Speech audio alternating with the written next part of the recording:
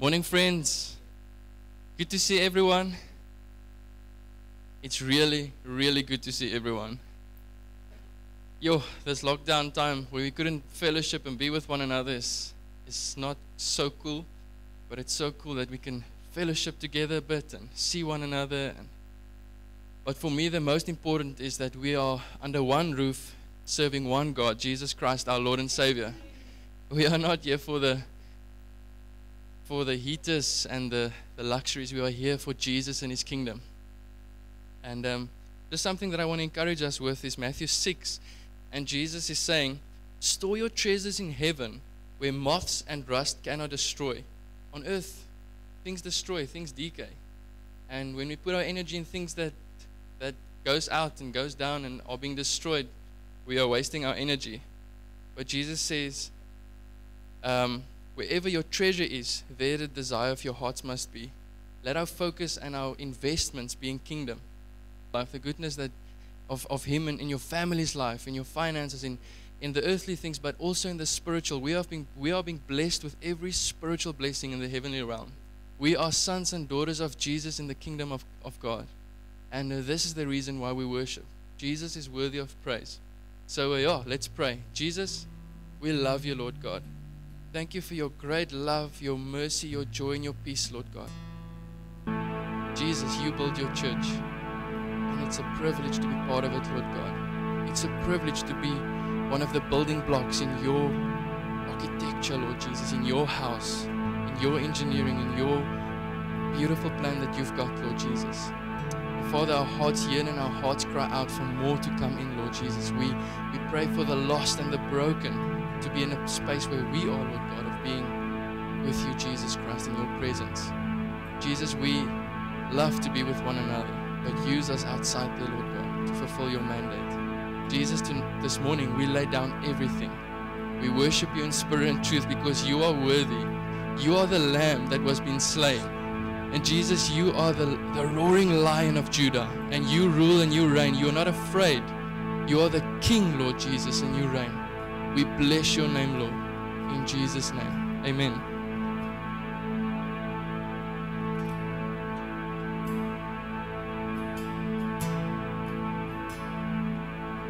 Good morning, everyone. This will be the first time that I do everything in English, so you're welcome to stand. Thank you, Jesus. Thank you that we can be here for you, Lord, and no one else. Thank you, Lord Jesus. We come to pour our hearts out for you. We want to bring all our crowns and all our trophies, Lord. We want to just push them in front of your feet, Lord, and say, all belongs to you.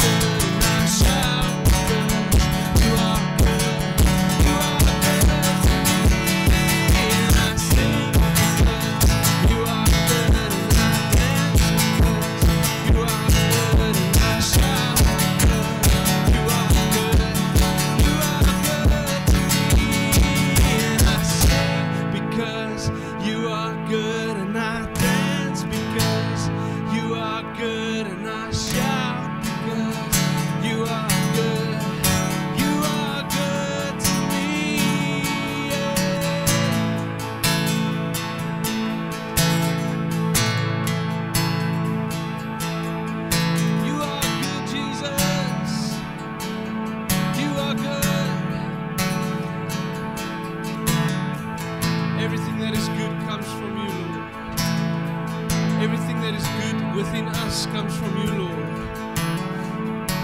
Nothing that is good from within us, Lord, is from ourselves, Lord. It's you that's working within us, Lord. Your love for others working through us, Lord, for each other, Lord. You are so good, God. We love you so much, Jesus.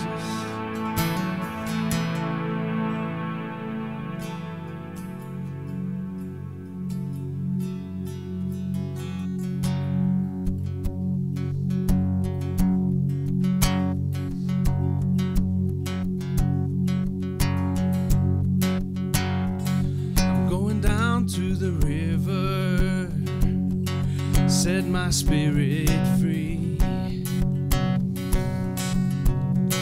I'm coming back to these waters, find myself some peace. Yes, Lord.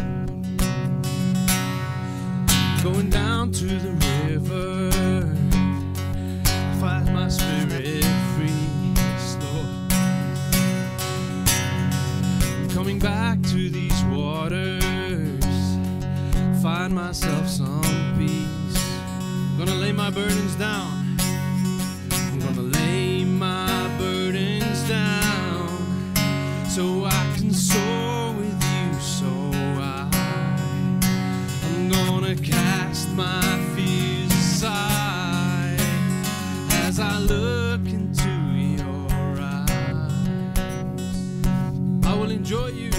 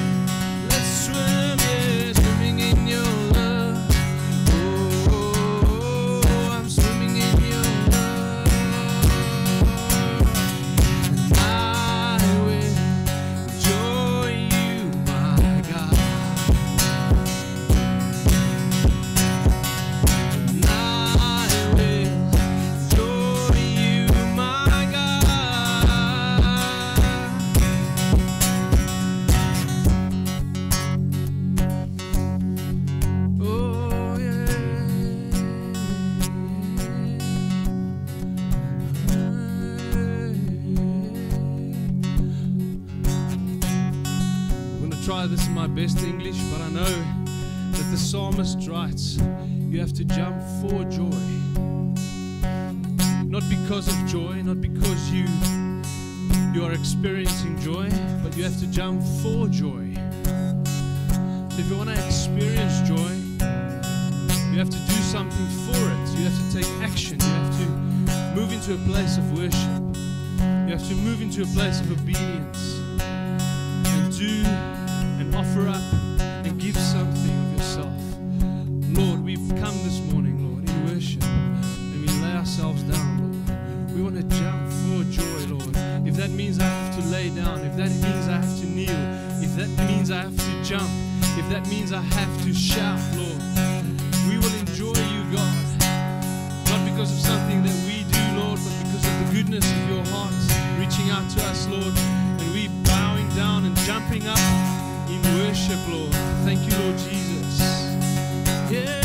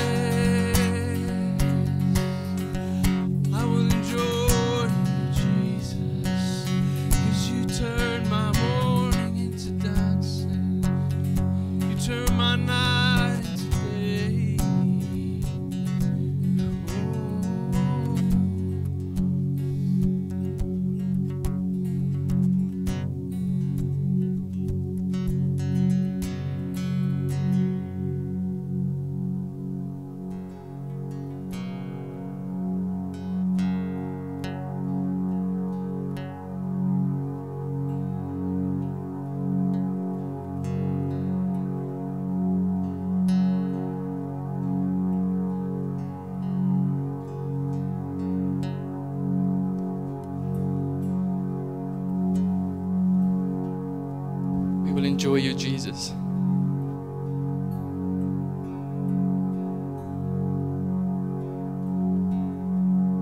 We can just be in this space of silence, just soaking up what Jesus is ministering in your heart.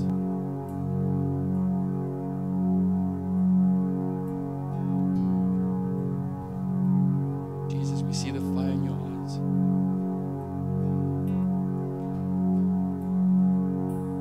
White as snow, Jesus, pure and holy and righteous.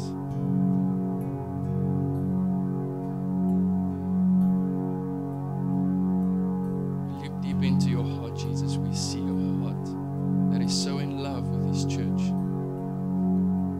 a heart that is so, that loves the world despite its sin and rebellion and brokenness.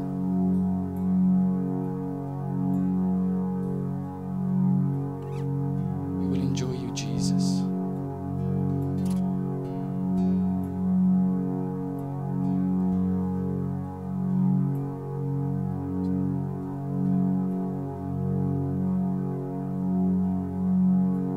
Jesus, we desire a heart like yours. Come and change us. We choose to be changed. We want to be Christ ambassadors, running the race with endurance. Christ in us, the hope of glory. Everlasting King lives in us. We want to live so close and so sensitive to you, Jesus, that your dust as you walk covers us. As you walk, Jesus, we follow. What you say, we say. What you do, we do. Jesus, and in our hearts is a heart of revival, Lord. We pray and yearn for revival, Jesus. As a church, we cry out for revival, Lord. We yearn for this town to sing and dance, Jesus, Lord. Lord, your Spirit fills people, Lord God. God, we pray for revival, Jesus. We love you, Jesus. We love you, Lord. In Jesus' name, amen. Lucas, bye, donkey. Thanks, guys. I'm quickly going to do announcements so we can take our seats.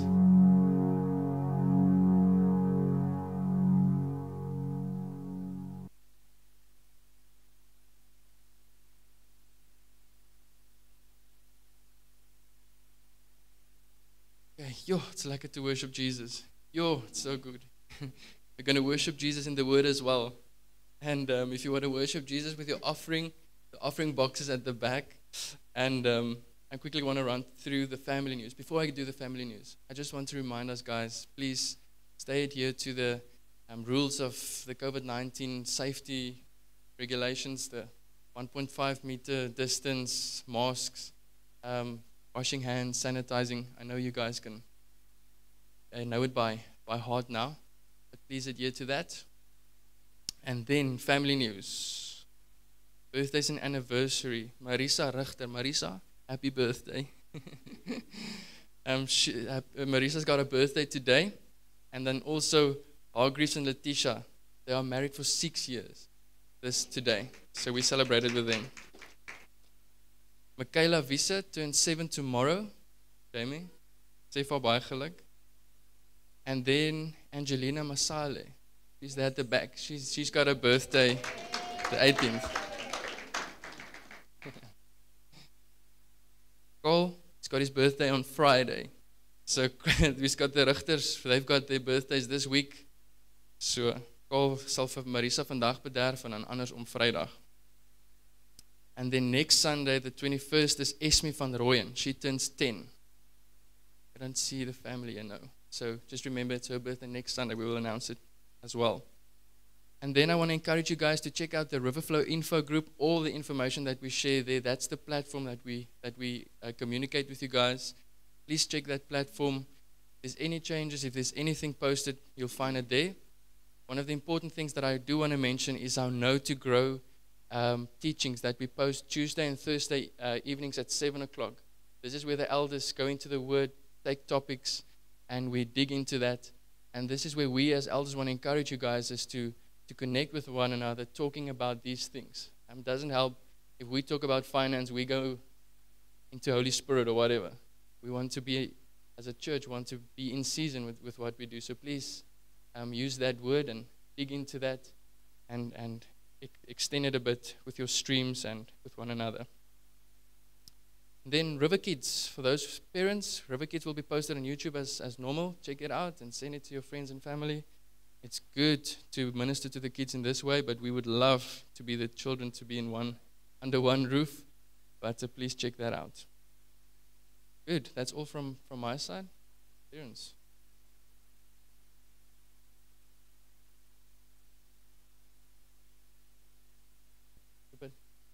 Jesus, thank you for your word this morning, Jesus. As we sit under your word, Lord, we open up our hearts, open up our minds. We want to worship you in this way as well. Transform us, Jesus. Renew our minds. We choose to renew our minds, and we choose to be changed so that when we walk out of that door, we do not go into old habits anymore, but we deliberately choose to change for Jesus' sake. We love you, Lord. In Jesus' name, amen.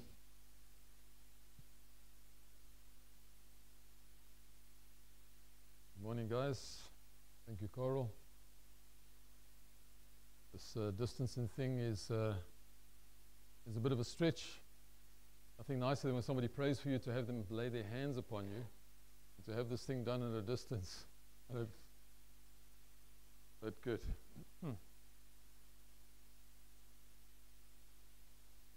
Good. On last week, we spoke about biblical ethics and looked at morality and those type of things.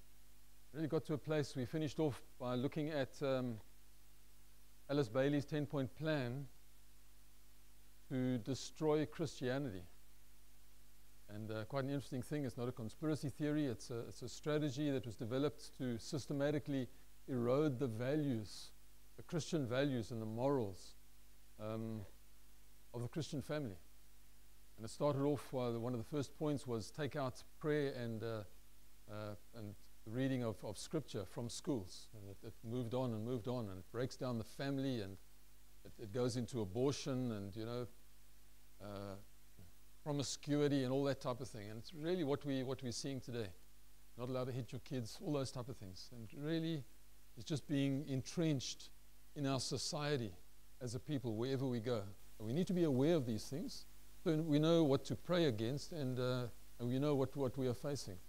We need to protect and guard our kids in the process. So as we're raising our children, we need to make sure that we release at home true values and morals, and not allow the schools to be doing that, or their peers to be doing that in that place. So mankind is in a very precarious position at the moment. We just have to look and see that technologically we've advanced amazingly, and we just don't seem to stop. It's just increasing at such a rapid rate. But morally, we've gone off course. We've lost our compass, and society's in that place where really we're not in a good space. But my message this morning is on our heart, and my question is, how's your heart? And we're just going to deal with that thing today. Look at some biblical events that took place, just to kind of give us a backbone, give us a structure.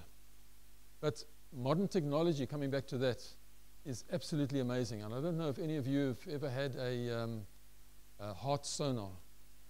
But when they do a sonar of your heart, it's really phenomenal to actually go in and look at the mitral valves of the heart.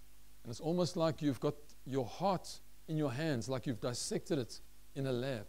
You can see right inside. You can see all the little fibers and filaments and the action. It's phenomenal. And so, in terms of a physical heart, that's what we're able to do. We've got machines for that. But when it comes to a spiritual heart, we don't have a machine that can gauge the condition of our spiritual heart. It's the only thing that can really help to gauge where we are spiritually speaking is to see how people respond to the gospel. When you have the gospel of Jesus Christ and it is presented to them, the condition of their spiritual heart will come out quite clearly, evidently. And today I just want to pick up on two incidents that reveal that thing. So give me the next slide there, please. We've got, first of all, we're going to look at Acts 2, where Peter addresses the crowd. There were thousands that came running at Pentecost when the Holy Spirit came on the early church, or the grouping. There was 120 of them gathered together, and the Holy Spirit came. There were little flames of fire on their heads and all sorts of things. They were speaking in tongues, and it was such a commotion that the people that had gathered there from the Jews from other nations had come for Pentecost to celebrate the feast. And they came running to see what this commotion was about. And then they accused these guys of being drunk, and you know the story. But we'll go into that in a moment. So that's the space that Peter preached at. And he preached to thousands of people. The next place we're going to look at is Acts 7, where Stephen, in the early church, this persecution has come, and the church is being persecuted in a big way, and people are being put in prison, and they're being chased, and of course the church scatters. and the apostles remained behind. And Stephen, it's called in that place where he now preaches to the Jewish religious leaders. And in that space, we're going to look at what takes place with that preach. So good. Now, in those two preachers, there are two preachers at two different occasions, and the hearers, their audience, react in two different ways. And the account that Luke gives in the book of Acts is that they were cut to the heart.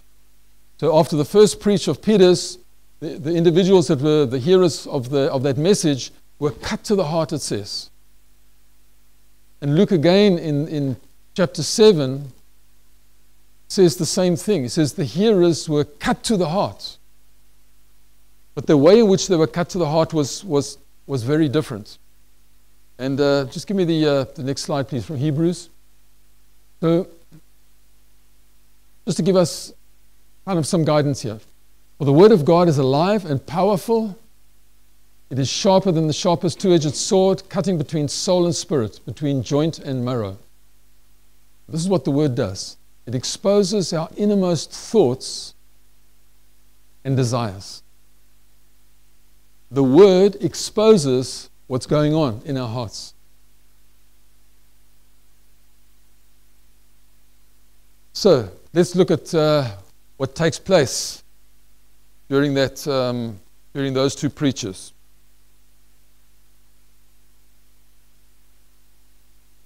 You cannot lick your fingers and you cannot separate the pages.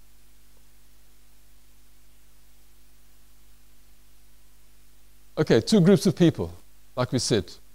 Two different occasions, totally. In Peter's message, we see that the result of Peter's message brings 3,000 people into a place of accepting Jesus Christ. 3,000 people get born again. They end up being baptized, and they were added to the church number that day. One day. One message, one audience, 3,000 people get converted. Amazing. Stephen's message. Again, individuals cut to the heart in a totally different way. And their response is to take Stephen outside the walls of the city and stone him to death. Come on. The same message, the same gospel of Jesus Christ gets preached, together with background history of their forefathers, etc. Same message. They stone the one preacher to death, and the other preacher brings 3,000 to salvation. Isn't that incredible? The religious leaders were really the enemies of what God was doing. We can't blame the messages that were preached for bringing the difference. They were the same. It was the same message. We can't blame the way in which the message was presented. No, it says that that Stephen was full of faith and full of the Holy Spirit. There was nothing that he did wrong to bring about his martyrdom. Same message.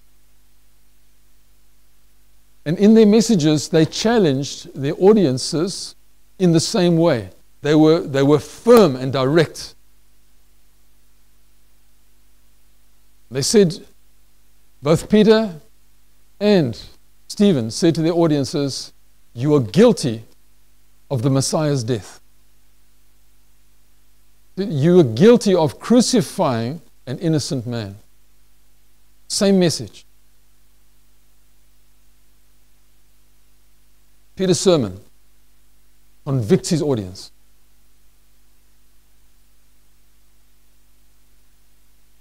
He told them, you know who Jesus was. You've seen the miracles that he's been performing. You've seen the signs, you've seen the wonders. You know that God has been working through him. And yet you're guilty of his blood.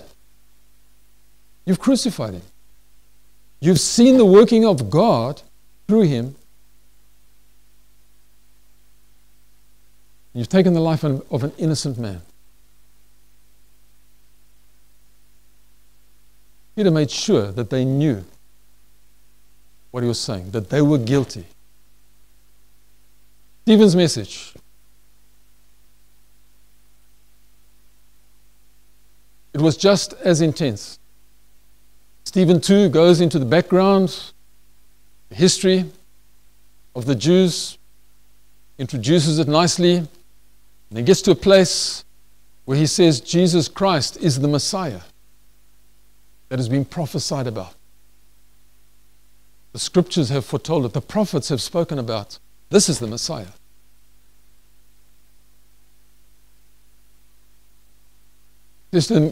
And you are responsible for the Messiah's death. In fact, he says, your forefathers persecuted the prophets. He said, that's not all. He said, in fact, your forefathers killed the prophets that were prophesying about the coming Messiah. And now you are guilty of the Messiah's death. You're just like your forefathers. Straight down the line. Held back nothing.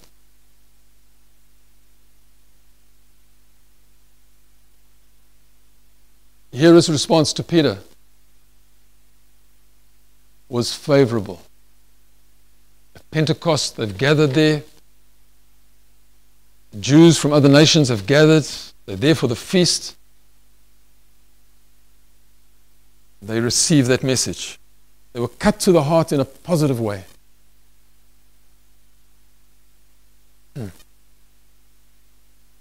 Scripture says that their hearts were filled with shame.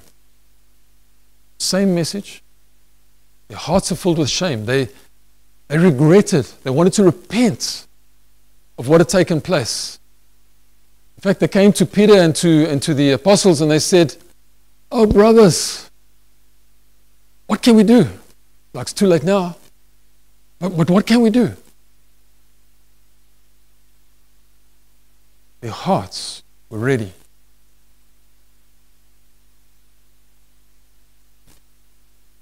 They believed that Jesus was the Messiah, and they took the step. Peter says to them, well, then you need to be baptized. Repent, be baptized. And it says 3,000 were added to their number that day. How incredible is that? Stephen's response. Now we're dealing now with not such a major group, not such a big group of people. We're dealing with the religious. You know what religion can do? These are the learned men. These are the men that should know. These are the men that are the leaders, spiritual leaders of others. These are the ones who should know and identify, yes, the Messiah. And these guys are cut to the heart, just like the previous group. But they were cut to the heart in a different way. In fact, their response was violent. They wanted nothing to do with this message. You know what Scripture says? It says they were cut to the heart and they gnashed their teeth at him. The New Living Translation says they shook their fists at him in rage at that message. He told them exactly the same. This is Jesus Christ, the Messiah. You've seen what he's been doing. You've seen the miracles. You've seen God working through him. And yet they come and they, with rage, shake their fists at Stephen, and then take him, obviously, and drag him out of the city. It was not to shed his blood in the city, do that outside, where criminals are taken to suffer.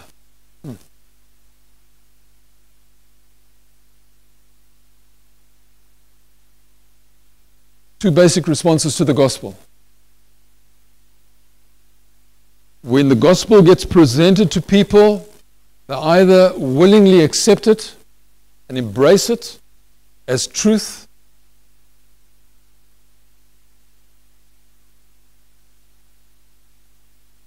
or you get a stiff-necked rejection. They kick against it. And in Stephen's case, violently. We're dealing with the human heart here. We're dealing with a physical heart we know, we can see, we can deal with. We've got machines to even see what's going on in our heart. Spiritually, present the gospel of Jesus Christ and see what's going on in the heart. It's the only way you're going to identify the spiritual condition of individuals. There's a scripture that confirms exactly this thing. Just give me that scripture, please, from 2 Corinthians 2. Through us, God spreads the knowledge of Christ everywhere like perfume. Ladies, you know what perfume is? Great. Attractive, fragrance, beautiful. It enhances your beauty. And God is spreading the knowledge of Christ everywhere like perfume. Okay. God considers us, born-again believers, Christians, to be that sweet fragrance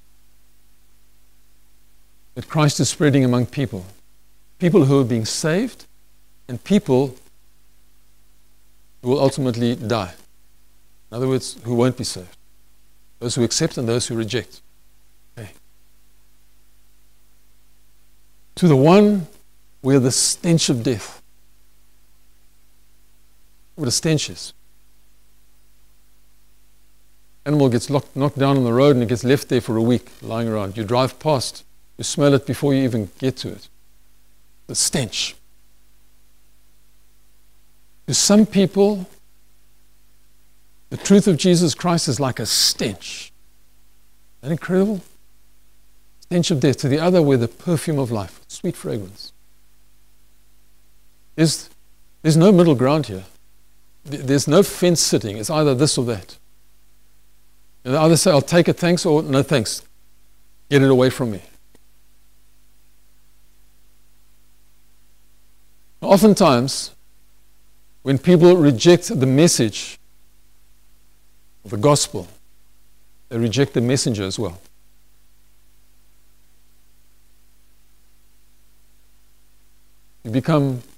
People will push you aside. You bring the message of Jesus Christ, you get isolated at work, you get pushed aside in the sports route, wherever you are, don't worry about him. He's just a religious bigot. To some, the response to the gospel is emotional. People, when they get to the understanding of who Jesus Christ really is, there's kind of an emotional response. To others, we've spoken about how this thing is physically violent. And other people just have an indifferent kind of thing. They kind of won't even talk about it. Act as if they haven't heard what you've said. And normally when people don't make any comments and are in that place of just kind of indifference, there's normally some or other hostility in their hearts towards God. It could be something they've got against God. They have unforgiveness perhaps towards God.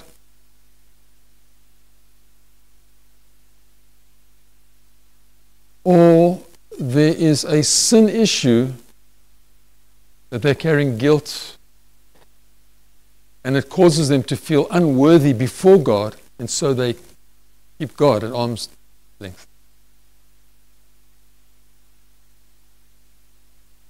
I'm sure we all understand what it's like to be condemned when you have sin issues in our lives. We know what the feeling of condemnation is.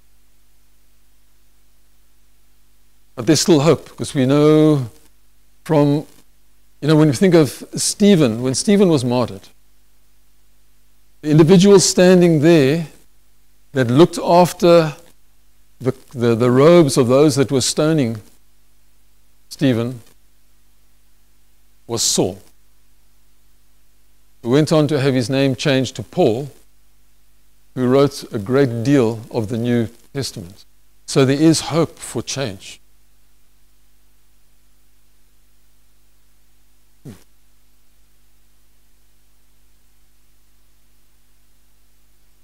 Give me the next slide, please. Romans 8, verse 7. It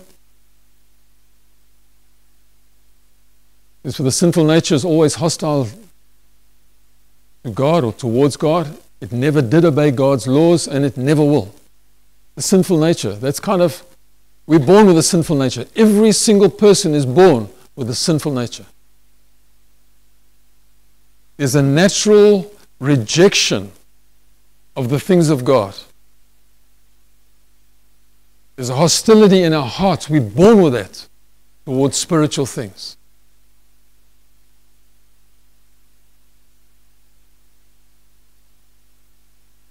Colossians 1, verse 21. Because at one time you were separated from God.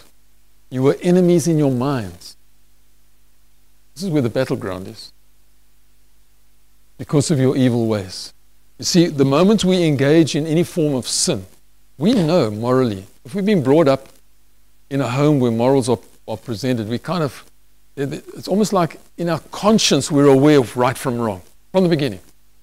We know from toddlers, they want to touch something and they say, no. And then they look you in the eyes and then we'll do that thing again. It's kind of, there's an awareness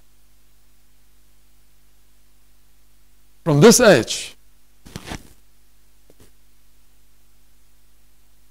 of sin, of right from wrong.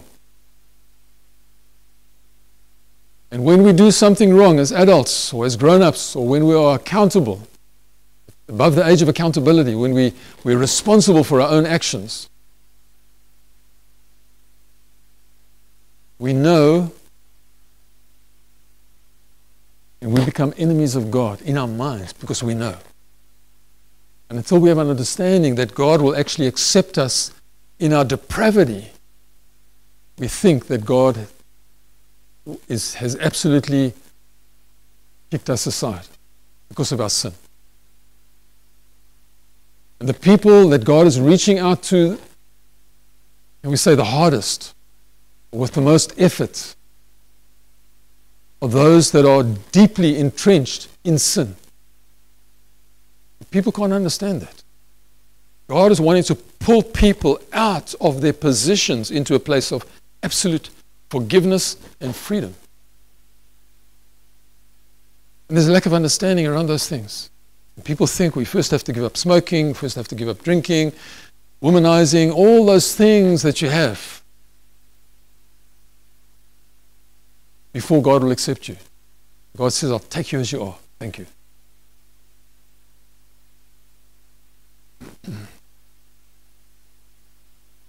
Now, our hearts need to be kept healthy. Physical hearts. We know that. We know that if we don't exercise, perhaps even abuse our bodies through overeating, or, some of us are sweetaholics. We just kind of can't do away with sweets. And it's not good. It's not healthy.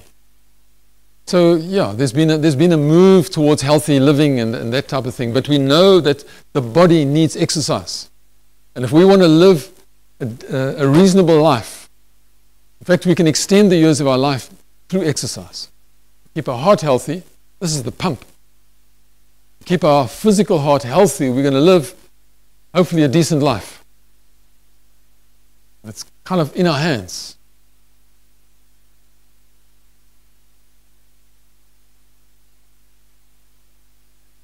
That's good. Spiritual heart.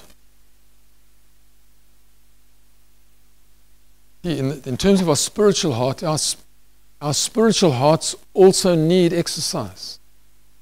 We also need to stay focused. There's a need for us to spend time in God's Word and for us to be spending time in prayer, to have our relationship with Jesus Christ finely tuned. That's spiritual exercise.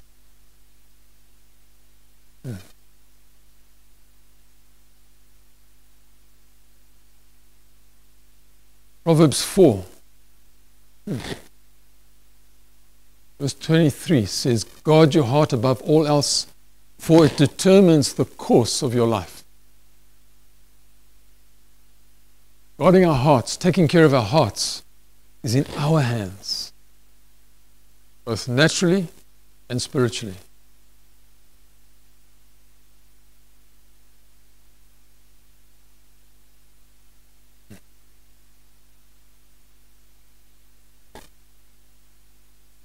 How's your heart? How's your heart? Kind of a question that we can ask, but we mustn't make light of that really, because kind of it's an important issue. See, those that are born again, the expectation, Jesus said himself, you need to be born again. There needs to be a spiritual renewal. There needs to be something that takes place in your life where you know you are in right standing with God. Called being born again. As born again believers, when we become sons and daughters of the Most High God, He then starts a work in us and He brings it, and He says He'll see it through to completion. And that process is sometimes an uncomfortable process. Sometimes it's kind of easy. But God brings about adjustment in our lives. And we all have our weaknesses. We all have bad character in places. And God is kind of working on those things because He wants us to be more like His Son. So in terms of the Christ likeness, becoming more like Christ is kind of what we live for as born again believers. Kind of all the rough edges are being taken off and smoothed over, and we start to look eventually like, wow, we're getting our attitudes and, the way we live our lives, the way we deal with our assets and all those things. It's more like Christ compared to when we first got saved. Once I was tight-fisted, and now I'm liberal with my finance. Once I was a drinker and a blasphemer, and today, I don't put alcohol to my lips just so I can be an example to others. Examples.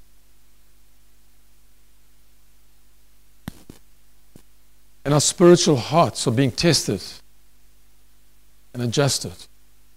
You know what? There are times where even as born-again believers, there are areas in our lives where we refuse to make a change. And even as born-again believers, we will kick against areas that God wants to bring transformation in. So in some areas, we're happy to change. Yeah, I see that character problem of mine, thank you, and I make adjustments, and I stumble and fall from time to time, but I come back to the place of, got to work on this. I'm going to overcome this thing. Other things, we say, violent reaction. I'll hear nothing of it. What's going on in our hearts? I want nothing to do with it. When people mention it or something in our life, we reject the people, the messenger. God will use people to come across our lives, come across our paths, and reveal these things that are going on in our lives, in our hearts. And God is wanting us to be more like Christ-like, more Christ-like in every area. If for some areas we're happy, cool. In other areas we say, get behind me, Satan.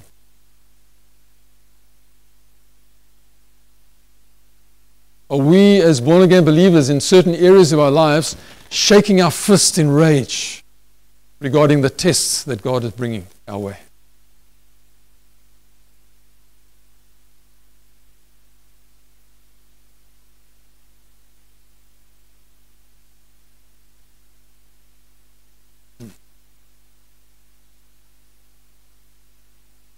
Going to end off.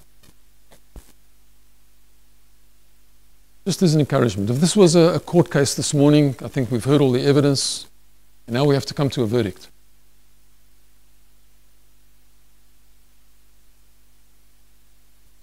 If there's room for improvement in your spiritual walk, if your spiritual heart is not in the best condition,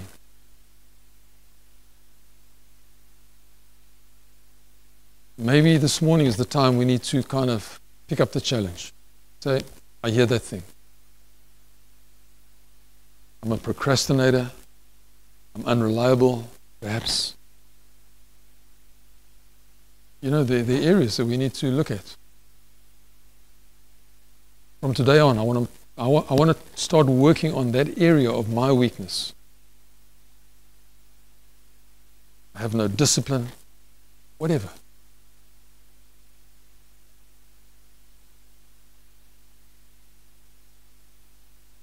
In terms of your spiritual health, make a point. If things have been highlighted to you this morning, make a point from today just to work on it. I want to say to you as an encouragement is that God is for you. And when God is busy working on areas of weakness in our lives, it's not with the intention where there's a stick behind his back, just in case we fail. It's with his loving Holy Spirit to bring transformation, because he wants us, after all, to be like his Son.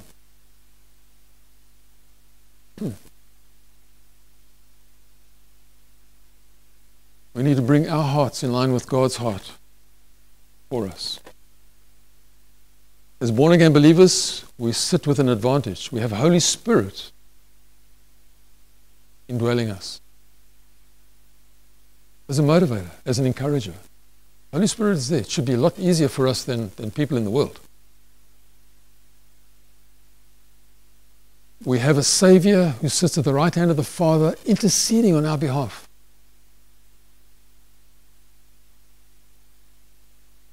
He's walked a road. Our Savior walked a road. He knows what it is like to be human. Scripture says that he faced every test that we face. And yet he never failed. That's why we're aiming to be more like him. And he intercedes on our behalf to the Father. He knows our weaknesses individually, and he intercedes on our behalf. How brilliant is that? We're privileged. I want to encourage you this morning, take that step. We'll end with that. You'll never be sorry you did. Father, we pray as we have sat under the word this morning and have heard what you have said, that we would have the courage, Lord, to make the adjustments that we've been convicted of. Father, give us the strength to carry it through, the focus, the discipline to carry it through. Father, our desires to become more Christ-like, be transformed into your likeness. Pray that Christ-likeness would not just be a term that we use, Lord, but really would be the reality that we advance into. Thank you, Lord, that you have started a work in us and you will see it through to completion. We ask these things in Jesus' name. Amen. Amen, guys.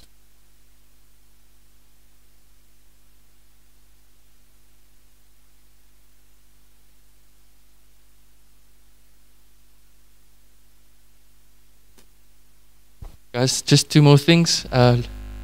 Joseph, can you please share that testimony that you guys had this week? Please.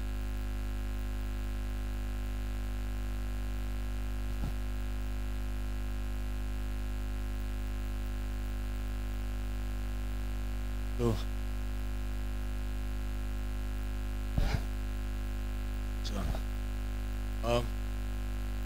Monday, last week, something happened. Hannes, he's working on the farm. Lord touched him, so we could speak to some of the men from the community there. And so he came to me and he said no, that he would just want us to make a follow-up, because some of them gave their hearts to Jesus, 6 in particular. And the other night, him and me, we went there, and we went into the office, and these guys was there, and all 6 of them.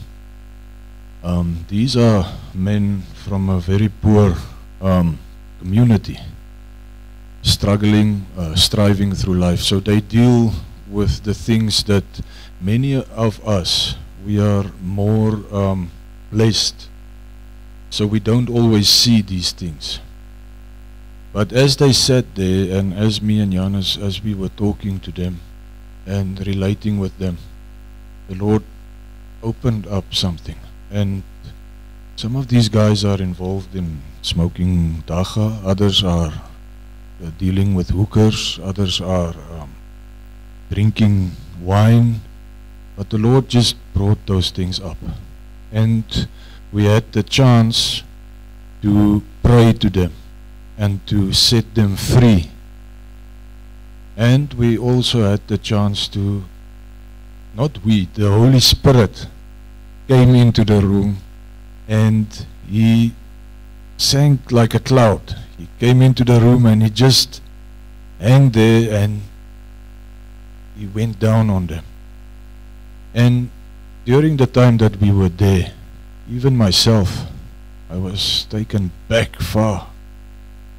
And I was reminded of where God took me out and how He raised me up and put me back on my feet.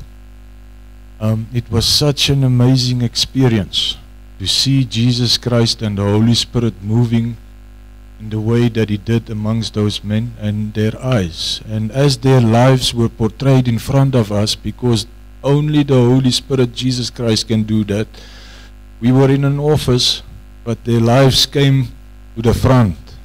Things that is happening in their homes, in private, came out and was brought to light. And we were able to speak to them and to confront those matters and to pray. And not just confront it, but cut it. And that's what Jesus Christ is doing at the moment. That is what the Lord is doing. He is moving. As I had this, I just want to share this with you as I finish off this testimony. I saw feet walking in a desert kind of landscape on the rocks with sandals. But these feet were hard and tired. And everywhere, when the one foot goes down, there is a rock. But behind the rock, there is a little green piece of grass coming out of the ground and breaking through the ground. Don't take for granted what this time gave to us and what the Lord brought in front of us during this lockdown period. Because something is growing and the Lord is moving. And as from the beginning of the year, as we grabbed onto Him and as He started moving, we are still moving with Him. Don't let go now, because this is just the beginning.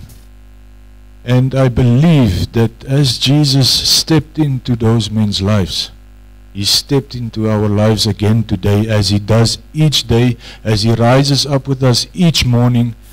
And as we are moving forward, there is a revival being born. We must keep on praying now for revival in the locations, amongst the people that needs it the most. Because there are people who's got everything, but they don't see. But those who don't have, they grab onto Jesus, and it's like a sponge that was pressed in, and when you put it into the water, it sucks all the water up that it can. Speak the word. Let it go out as you walk during the day. Let it drift out from your mouth. Pray about it. Ask the Holy Spirit to just awaken your heart and let it flow. Because as the river flows, so does the Holy Spirit. And this is where we are now. We have to let the river flow. We can't put something in front so that the water just bangs up and bangs. It's been too long. Now is the time to let the river flow. Let it break out and let it flow.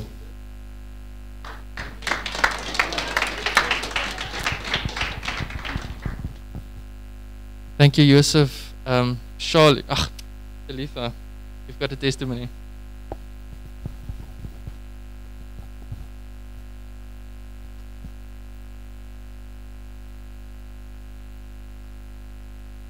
Morning. So many of you know my life has been a bit of a hospital education. But through all of it, there has been healing. Recently, however, I've had a miracle in my life. For the past couple of months, I've been suffering with a lot of pain, bottom here. And I've been going to the clinic and just, they couldn't find out what it was. So, been blessed to have a friend in the church who has helped me at the hospital. We eventually found out that it was endometriosis. Endometriosis is a growth of tissue. And what it had done is that it had gone outside of the womb and it had started to form a mass. The mass at that time was 4 by 5 centimeters. So it was around about the size of this thing. I'm little. So for all your organs, as well as this mass to be there, to give you a description of pain that I was in, you can ask my husband. I'd lie in bed and I'd grab onto the sheets and I wouldn't be able to breathe. I'd be stuck in that ball of position. Sometimes Vaynard would actually have to pick me up off the bed just so that I could breathe. I started taking medication daily, but this is now Nurofen and Mybulin and straight throughout the day. And anyway, so things started getting worse. And I got an emergency appointment, you could say, with the gynecologist so that they could do a sonar to see what was going on.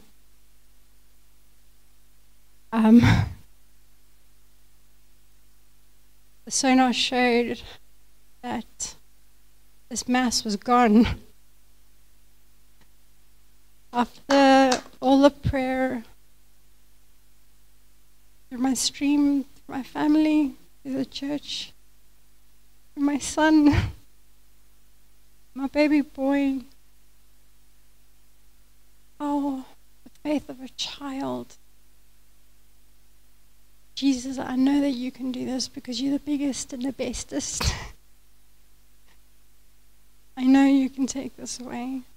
And just the faith of these prayers was so amazing. And just to follow what Yusuf was saying, I was speaking to him about how thankful we should be for what we have. And that miracle, I have got absolutely no pain after that operation. I've got no pain here at all. And my little boy, he prayed and he just said, Jesus, I know that you can do it. You can do everything. You can move mountains. He was saying about how you can pick up volcanoes. And he said, please, can you just, the people in the streets, if you can please just build them houses and put stuff inside so that they can eat and sleep.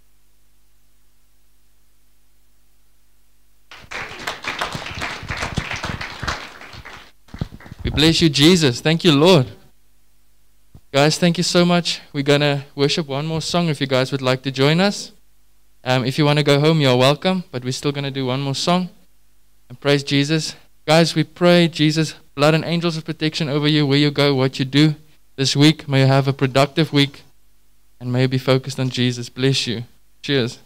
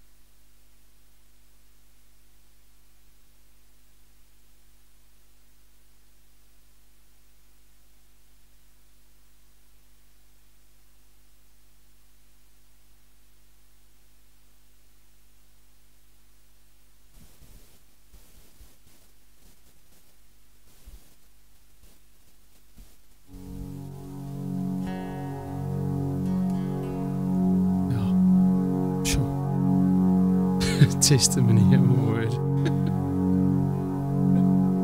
It just makes room for so much faith.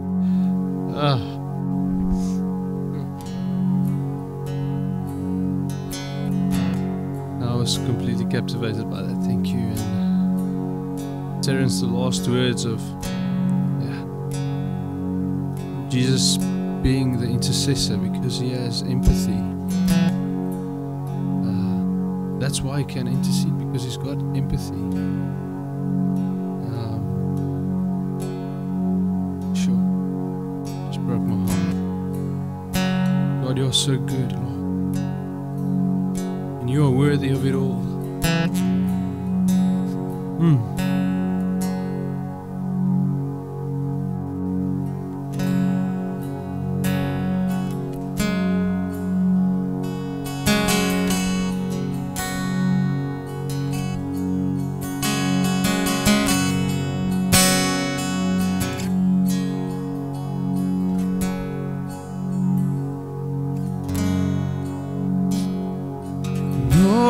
Saints and angels bow before your throne, and all the elders cast their crowns before the Lamb of God and sing. All the saints, and all the saints and angels bow before your throne, and all the elders cast their crowns before the Lamb of God and sing. You are worthy of it all. You are worthy of it all. From you are all things, and to you are all things. You deserve the glory, as you are worthy of it all. You are worthy of it all, Jesus. From you are all things, to you are all things. You deserve the glory.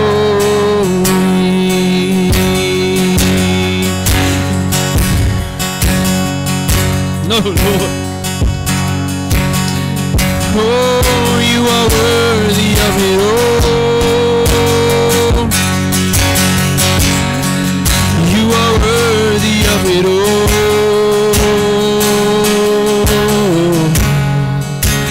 From you are all things, to you are all things. You deserve the glory. You deserve the glory. You are worthy of it all. Yeah, you are worthy of it all. For from you are all things, to you are all things. You deserve the glory. May we be the sweet incense, Lord, that you want to send into the nations, Lord. Yes, God.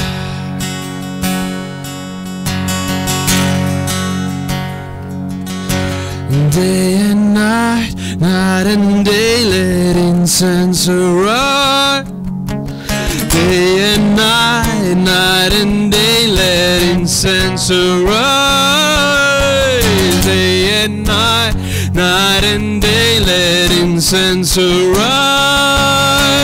Day and night, night and day, let incense arise. Day and night, night and day, let incense arise. Day and night, night and day, let incense arise. Day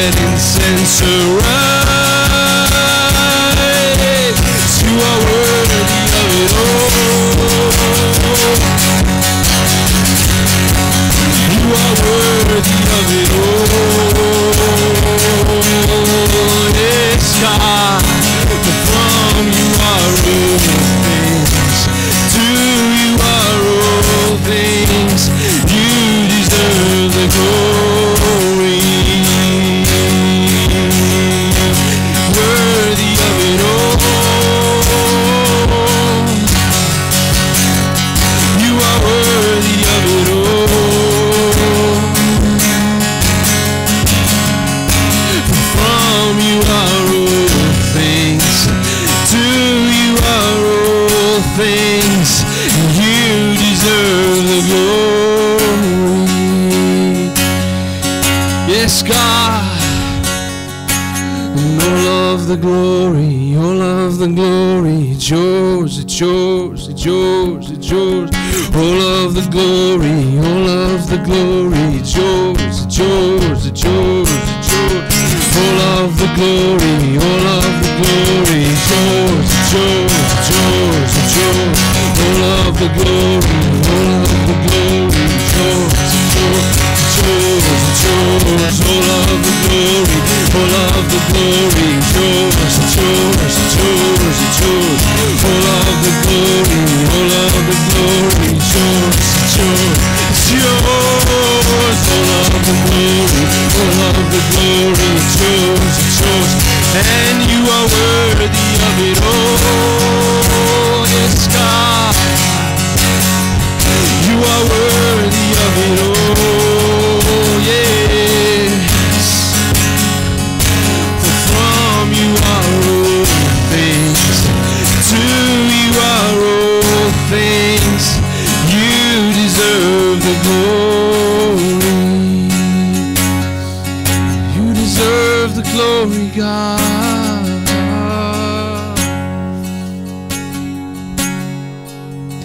You deserve the glory. Yes, you deserve the glory. You deserve the glory. Yes, you are worthy of it all. You are worthy of it all, Lord. From you are all things, to you are all things. You deserve the glory.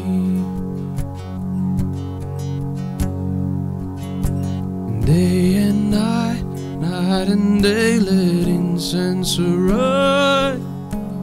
Day and night, night and day, let incense arise. Day and night, night and day, let incense arise. Day and night, night and day, let incense arise. Day and night, night and day, let incense arise.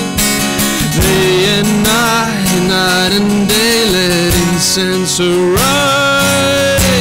Day and night, night and day, let incense arise. Day and night, night and day, let incense arise.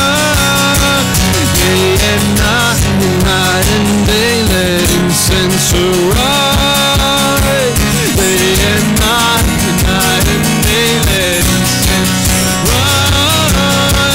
Day and night, night and day, let incense arise.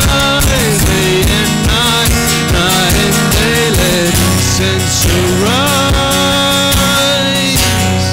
'Cause you are worthy of it all. Yes, you are worthy of it all.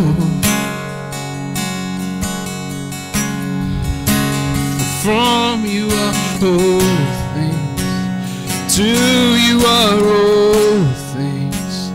You deserve the glory.